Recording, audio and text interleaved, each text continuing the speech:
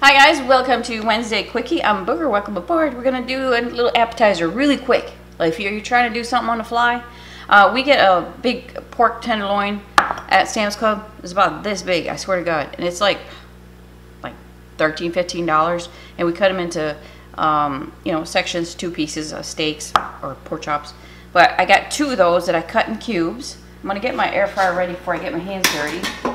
Use your regular pan and take the paddle out, put the rack in there.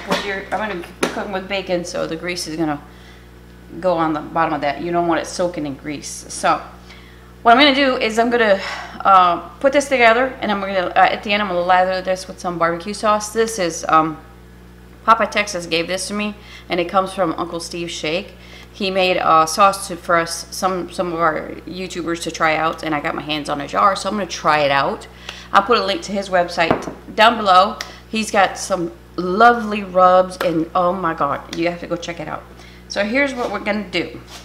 We're going to, I cut some onions and just leave them at the pedal, and then take your pork, put it inside like this. So you got a cocoon going on there. And then take the bacon, which is be nice if it goes all the way through, like that. And then you take a skewer, and like so. And I'm gonna put 2 per skewer, and we'll cook that up, and I'll be right back. All right, guys, I managed to fit them all in there. Like it. Pretty tight, but it's gonna work. All right. So I'm not cooking this at full blast, okay? I want that bacon cooked before the pork at least. So the pork, you gotta reach 145 degrees internal temperature. So I'm gonna let you know how to do that. Definitely turn the bottom burner on. If you don't have a bottom burner on your air fryer, just flip them over halfway. Get that bacon cooked all the way around. I'm gonna do a number 3 because we're so close to the burner being on that rack. And I'll let you know how long you do that. And I'll start basting at the end. We'll be back. Alright, you guys, let's check the temperature. It's been about 11 minutes and it's cooking up nicely. I'm going to check internal temp of the pork here. Lots of juices. Look at that, 150. They are cooked, okay?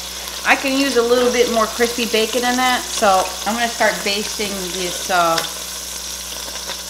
Smells so, oh my God. Monsieur Steve with the shakes, that is lovely. You could have seasoned your pork and all that stuff, but I want to try the sauce. This is what I'm doing. So this is my way of covering the pork so it stops cooking a little bit less, you know. Oh my gosh, it smells so good.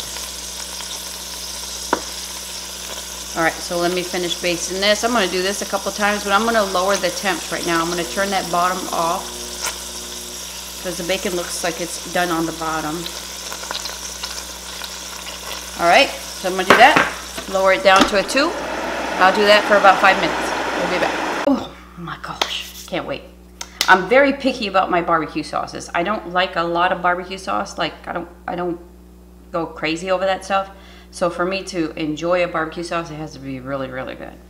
Okay, so thank you, Papa Texas, for handing this to me from Uncle Steve's Shake. I appreciate it. I'm going to put a link to Papa Texas down there. I met him in person. Super nice guy. Love his videos with his granddaughter and everything. So, Maddie, shout out to you. All right. Ooh, finger food. Yes. I'm going to try to get the smallest one. Okay. It's still hot. Yikes. Oh, Lord. Look at that beautiful onion in there.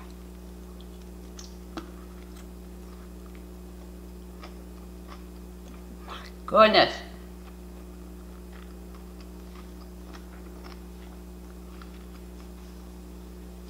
Something about that onion that's so delicious with this.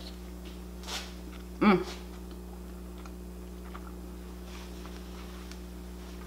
That is so delicious. Alright.